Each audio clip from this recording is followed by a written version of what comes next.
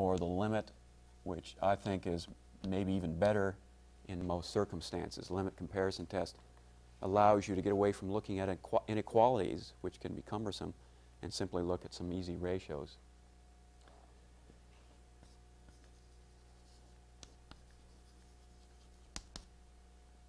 Okay, those were for specifically positive series. If you just have a series, then the things we'll try to use: nth term test. Okay, alternating series test, very important idea. And what we learned last time was something called the ratio test. There's also a root test, which is in this section. I'd rather not go into it. It's theoretically better, it turns out, but practically not so good. I think we'll find everything we need right here in the ratio test. Well, I think that sort of ends it for us for the most part. You're not going to see much more than that.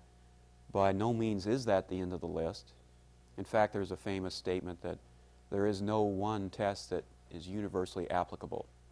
That is, every time someone comes up with a test, it's possible to come up with a series which that test does not apply to. Just doesn't work one way or another. So this list, I guess, from a mathematician standpoint, is neat because there is no end to it. Now, these series over here, not these I should say, but this test over here was really based on the necessity to look at series which converge as being one of two types. Now, divergent is divergent, that's it, not much to save it. But if a series converges,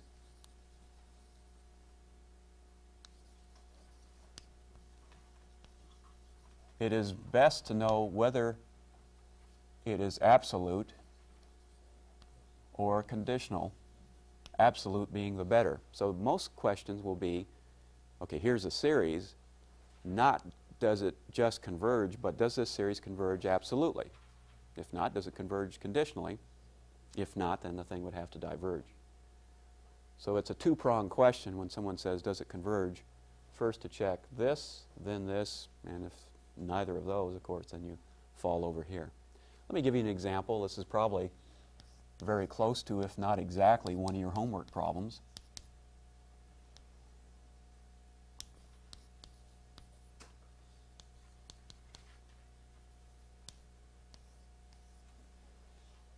So there's a series. Let's write out a few terms. Starts out with a plus sign, 1 over 2, alternates signs, 2 over 4, 3 over 8, 4 over 16, etc.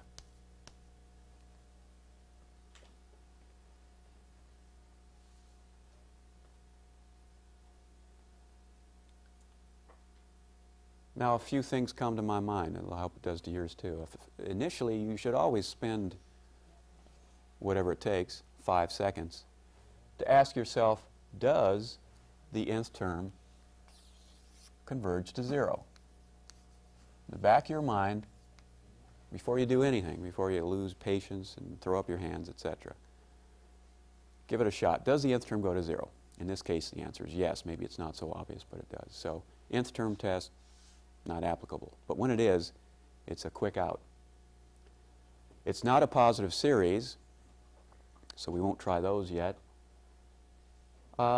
It is an alternating series.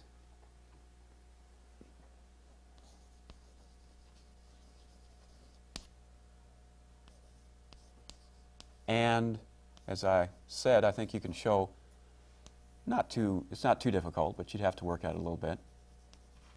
You could show that these terms not only go to 0, but decrease to 0. So this would imply that alternating series test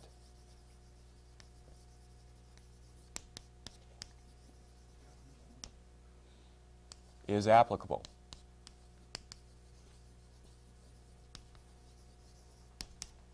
And the series converges. But What kind of convergence? That's my question.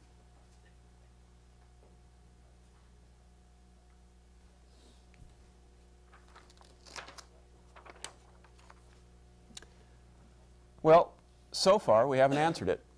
The alternating series test only says, well, it converges, but you'll need a little bit more to find out if it converges absolutely. Now, here's where the ratio test comes in. We, in effect, get to throw away the negative signs. This thing has powers, which is what a ratio test is good for, so let's give it a try. If you take the n plus first term over the nth term in absolute value, you'll get, okay, let's see what it looks like. Immediately I throw away the alternating signs. Don't worry about the negative 1 to the n minus 1, etc. What we started out with was n over 2 to the n. Be careful. Everywhere you see an n, replace it literally, like text rep, n with n plus 1. This will be n plus 1 on top, 2 to the n plus 1 on the bottom in the numerator. Now when you flip things over and cancel, you'll get n plus 1 over n and 1/2. Okay. Well, what's n plus 1 over n converge to? Anybody? 1. Good. So this in the limit converges to 1/2. The first factor goes to 1. I call that L, and last time I told you if that limit of the ratios, the limit of the ratios, converges to something that's strictly less than 1, the series converges. Absolutely.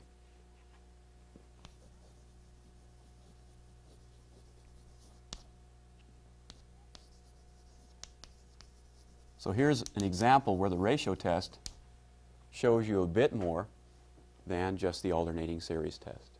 It actually converges absolutely by the ratio test. L is the constant in this? Right. Question, if you take this particular sequence now of ratios, and it does have a limit, and that limit is strictly less than 1, then you have an absolutely convergent series. If you're kind of inquisitive as to why this works, by all means look at the book, but what we're doing is making a comparison with a geometric series. That's why we're taking this ratio. What we're saying is that these terms tend to look like a geometric series with r equal 1/2, which is a convergent series. That's the basis for the ratio test. Anyway, we have absolute convergence. In fact, now that I look at it, we could have gotten away with an even more interesting question. Let's come back here. What if I raised my n to the 1987? Okay, of course everything else here is a bit different, but when you get over here, those are both 1987s, and this ratio right here is raised to the 1987. Now what's n plus 1 over n to the 1987 converge to? Still 1. Okay, so it's really irrelevant what that power is. You're still going to get the same 1/2 limit. This series will still converge absolutely.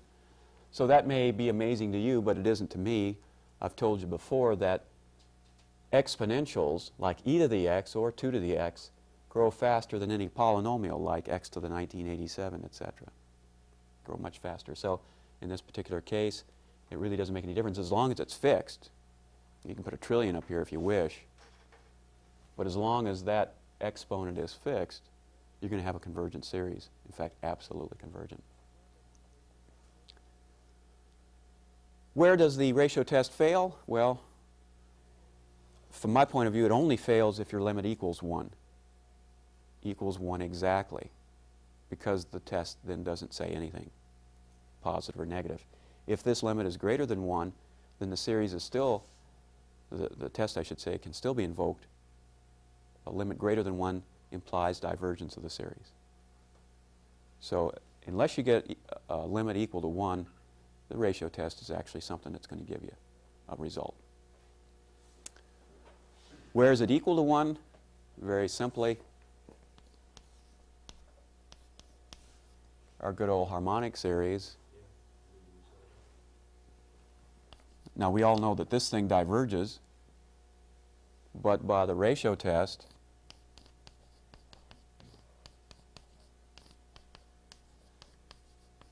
that limit of ratios is 1.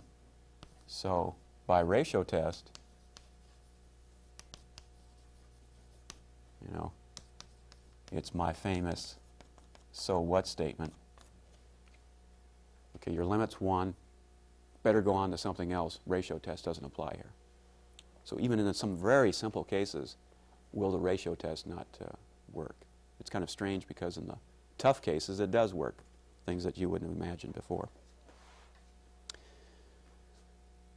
Well, I think you get the gist of that. Again, I can't sit down and do your homework for you, and I wouldn't want to. I think this is the proper place for you to look at the section on the ratio test and look at the problems and give it a shot and see how it goes.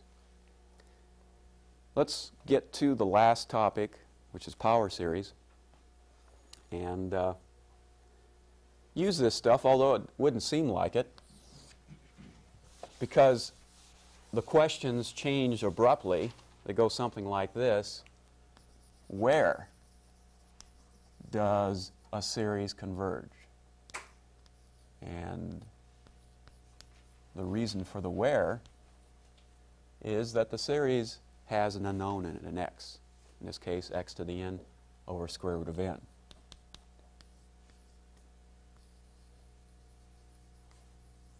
Okay, so the where refers to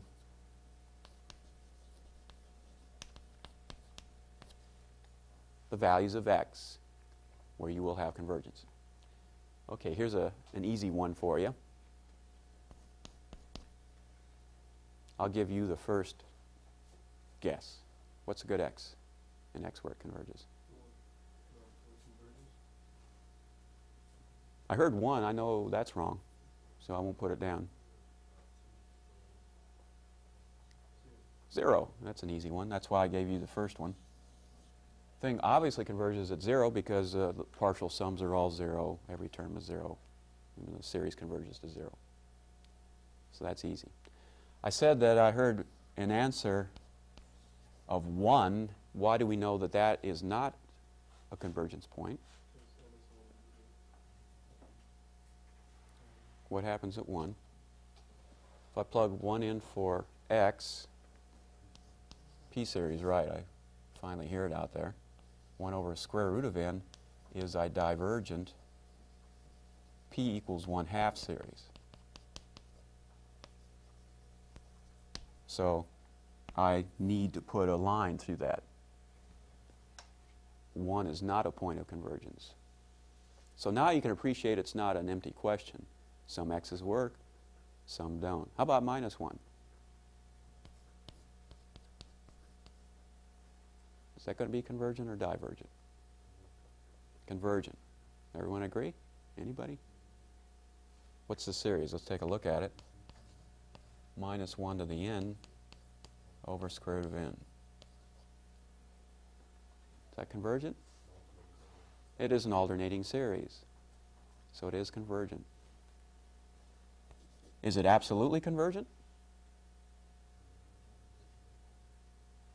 Which means if I put in all pluses,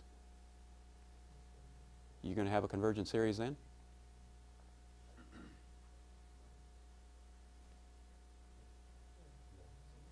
Why not? Kind of a one-on-one situation here today. Yeah, if you put all pluses in, you're back up here. So this thing actually, if you want to be more specific, would be conditional convergence, because yes, it converges alternating series test.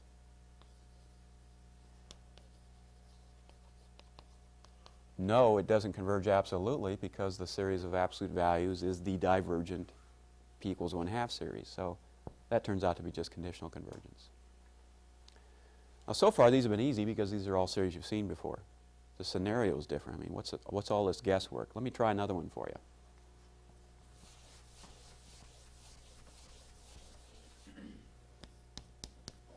How about x equals 1/2?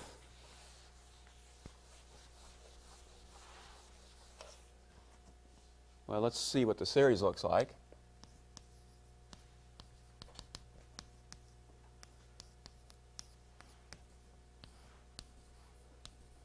And that's a bit clumsy, so let's put it this way.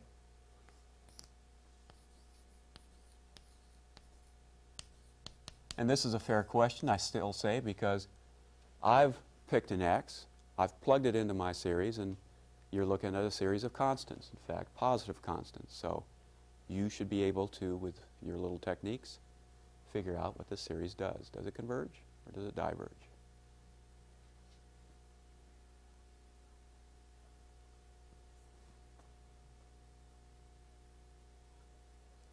Does it remind you of anything?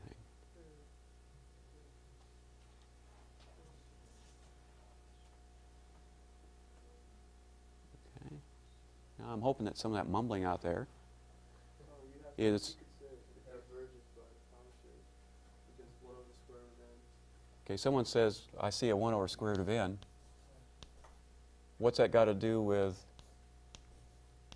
our series? Which way? Well, 1 over square root of n is bigger than... Great, you caught yourself. Oh, I was just about ready to say it anyway. So what? Your series, term by term, is less than the p equals 1/2 series, which diverges, so that doesn't tell you anything. Limit comparison test, possible, but you still got to supply me with something to compare it with. Integral test, I'd back off here. Not that it's impossible, but I don't see much chance of that. We haven't done too many 2 to the x's, and that square root of x, I'm sure, messes everything all the way up. Does the what I was going to say was, I see people out there, I hope, thinking through the list. Does the nth term go to 0? Yes, obviously. Integral test, no, that's not good. Comparison, maybe. What would we compare it with? Or ratio test, or alternating series test. There's stuff still around. It's not alternating series. So we could try ratio test. Try ratio test. Okay, so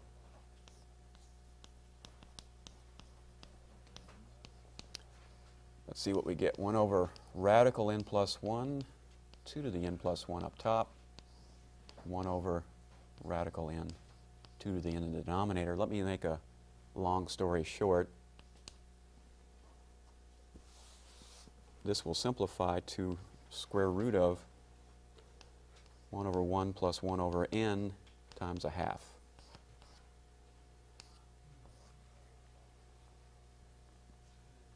I wrote it that way so it is, again, I hope, obvious that this converges to 1 up front, and so it works. The ratio converges to an L, in this case equal to 1/2, less than 1, so the series converges by ratio test. And in fact, I didn't have to take absolute values, but that's okay. I wouldn't say it converges absolutely because it's already positive. There's no reason to talk about absolute convergence. It's redundant in this case. So we have it. The series converges, in fact, absolutely.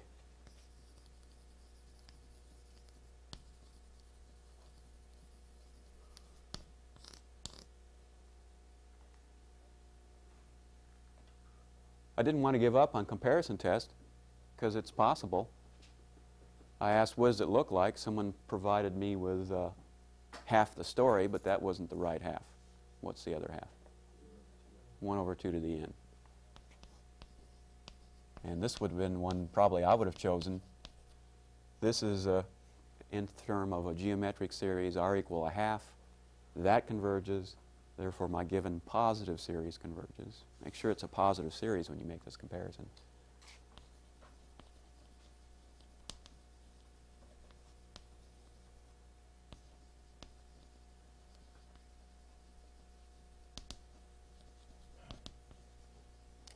And for this reason also, you, as I've reminded you repeatedly, this requires you to know a few series by which to make comparisons. So you should know the geometric series and the harmonic series and p-series in general. So either way, ratio test or comparison test or limit comparison if you really want to work at it will give you convergence. So notice what's happened. At some points like 0, the thing converges. Some points it diverges, like x equals 1. At some points it converges conditionally, like -1. And at x equals 2, it converges absolutely. So the thing we started out with has drastically different properties depending on the value of x. And I haven't answered the question yet. The question is, where does this thing converge? I've pulled out 2 points where it converges, -1 and +0.5. Now this could be a late night if you're doing this homework problem. I mean, you've got to check out an infinite number of x's before you go on to the next problem. So next time you try a fourth, and then you can try 5 and 1987 and pi, and hey, something's going on here. Absolutely, that's the case. What we're looking at is not what you would think. It's not a busy work homework problem just trying to see if you really know what's going on. This thing is, in fact, a very special critter. It's called a power series. This is a so-called power series. Maybe for obvious reasons it involves this power of x. And so let's step back and look at the power series story, and then we'll come back and see what this one's about. It's a fairly simple idea. Let's do it a little bit more generally. What you'll see in the book is something like this. N equals 0 to infinity a n x minus c to the n. This is a power series.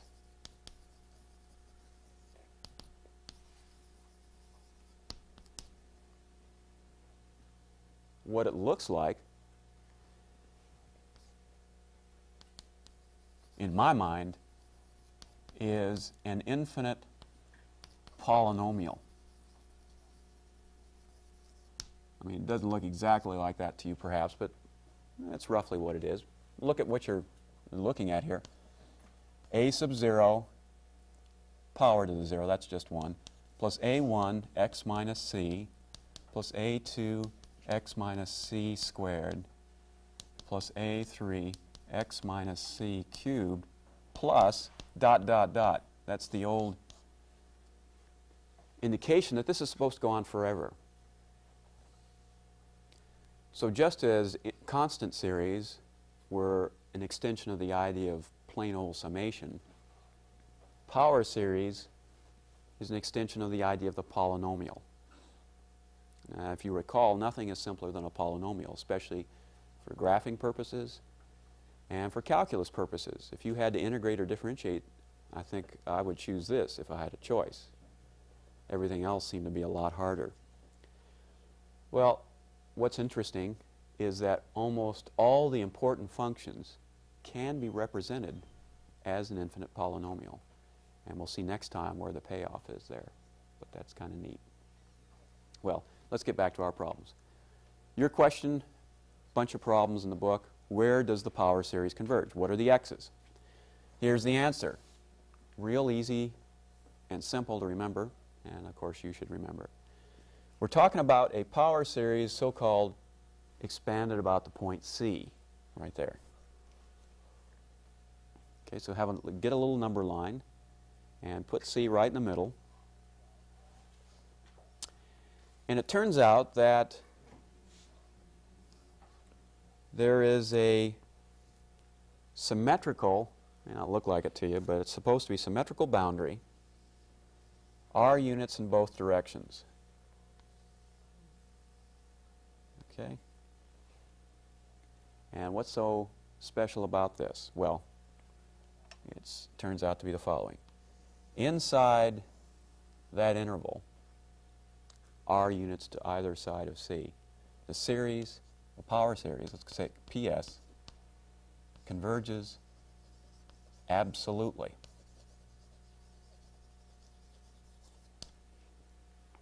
Power series converges absolutely inside the interval. What's more, the series diverges outside the interval.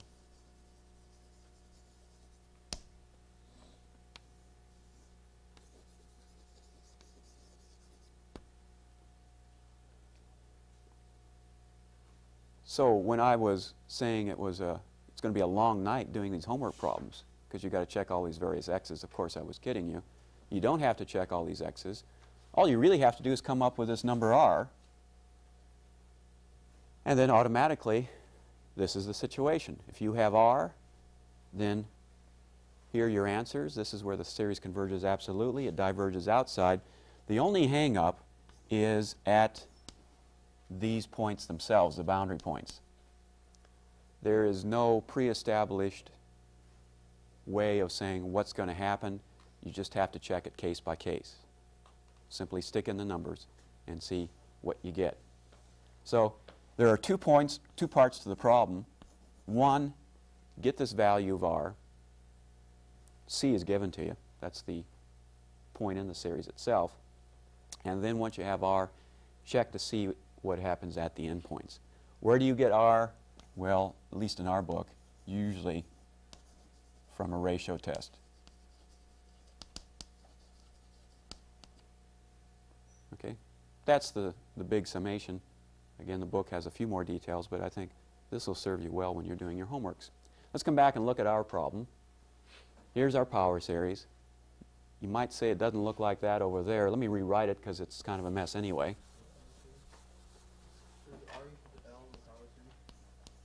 Question is, does r equal L? Pretty close. That's a good guess. I think you're just upside down, but we'll see here shortly.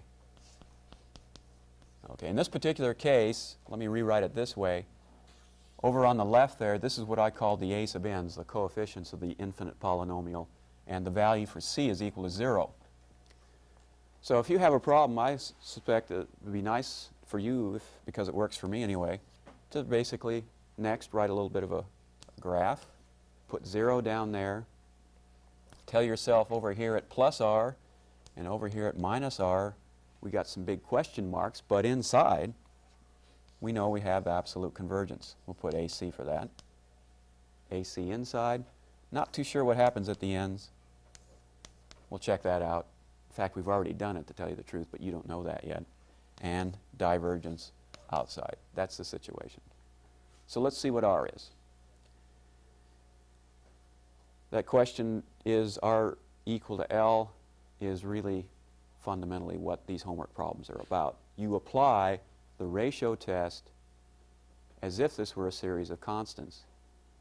And from that, you will figure out what R should be. See, we applied the ratio test here, but we only did it for x equals a half. Let me write down the series again.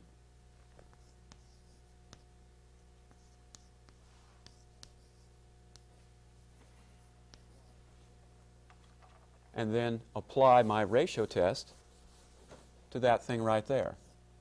Unfortunately, we have, I guess I shouldn't have chosen a in, but that's okay. Here is the next term divided by the present term. That's our standard ratio test ratio right there. Okay, so here's the term you're looking at. Same story as before. Replace n by n plus 1 to get the numerator.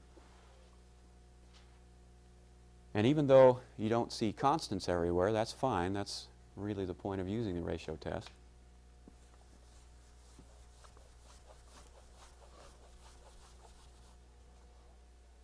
Okay, now this time the absolute values are important because I don't know whether x is positive or negative.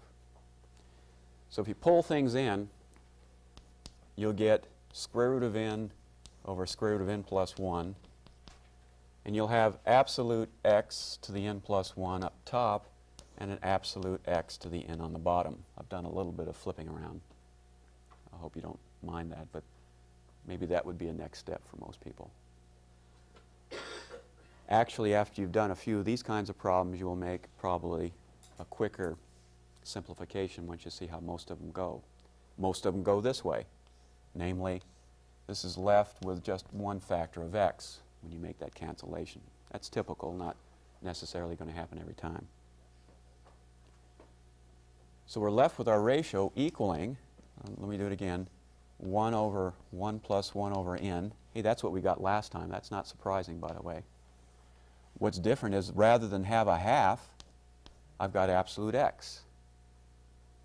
So here's how we can kill an infinite number of birds with one stone, basically. We just let x ride along to see what happens. This thing converges to, as n goes to infinity, thinking of x being fixed, of course, 1 times absolute x. And that's my L. What do we have to have for convergence? Well, we get absolute convergence if L, which in this case is absolute x, is less than 1.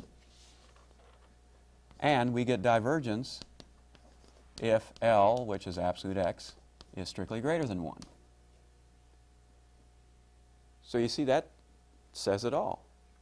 That interval that I was talking about has to be from -1 to +1, because over there the ratio test says we have absolute convergence when x in absolute value is less than 1. That means it's in here.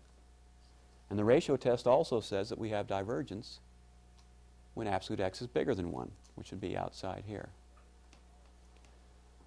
So almost all your power series problems will go through the same methodical steps. Apply the ratio test and figure out when the ratio is less than 1. At that point, you know what the so-called R is. Now, I haven't named it, but I should. Your book calls it radius of convergence. Radius meaning how far out from the center, in this case 0, one should go.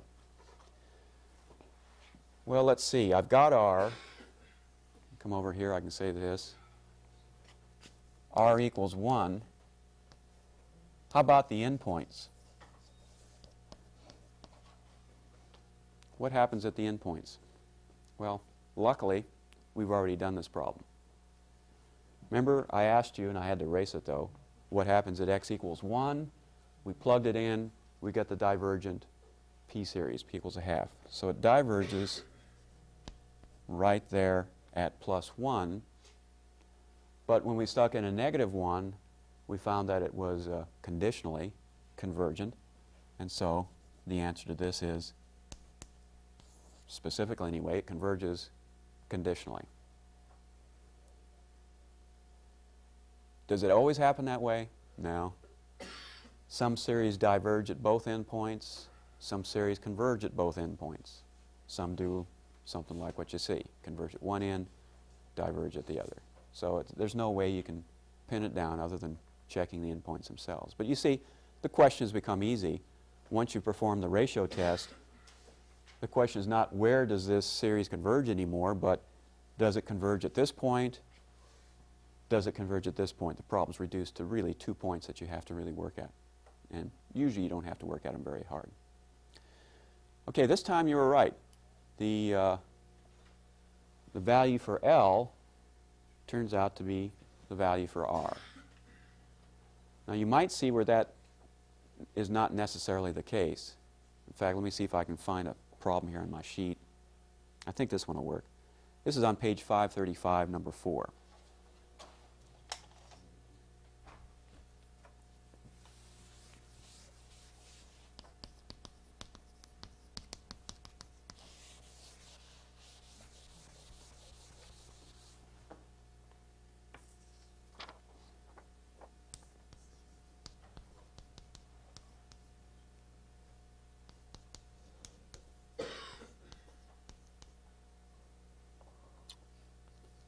That's probably what you find there.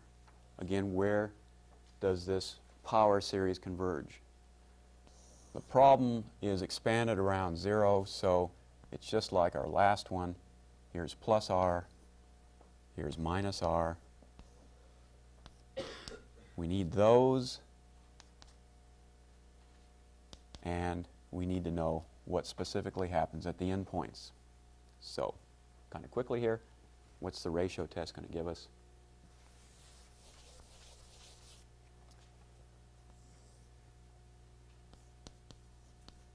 here is the nth term, and the next term looks like this. And of course, we do need to take absolute values.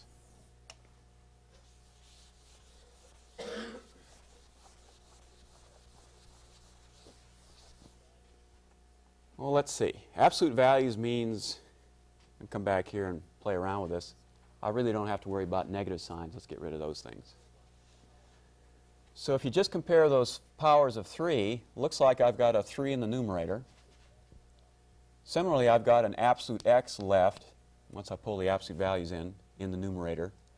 And if you like, in the denominator, we can put it somewhere else, but let's just do it this way. N over n plus 1. There are other ways to do it, but that's good enough. So I think when you reduce, you'll find that that is the expression. This converges to 3 absolute x. That's our L. And I need my 3 absolute x to be less than 1. That's going to be true if and only if absolute x is less than 1/3. So Mr. Foster's guess was nearly right.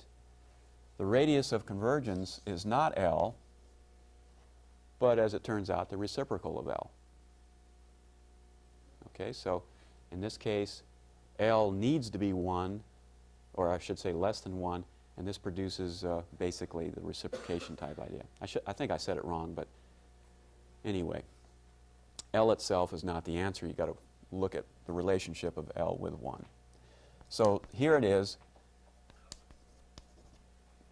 That's part of the story. The radius of convergence looks like that. So we are now almost done. Absolute convergence in here, divergence here, divergence here. What if you put in 3 to the n here? Okay, unfortunately, we don't have a lot of time to answer that, but if you put a 3 to the n in, for, pardon me, a third in for x, all but one factor of 3 cancels. You'll have an alternating sign, and I'll let you check it out. This thing is conditionally convergent. That's a good little exercise in itself for you to do. Alternating series test will give you, as it turns out, conditional convergence, and if you put a -3, you don't have alternating signs anymore, and you'll get basically the harmonic series, I believe. And I think, just looking at it anyway, you'll get divergence at the left-hand endpoint. So again, you can't guess what's going to happen. You just have to check it out. But that is all you have to do to show what happens to a power series. Next time, the question is, what good are they? And it turns out the answer is a lot. Hope you'll be there to see it. Good luck.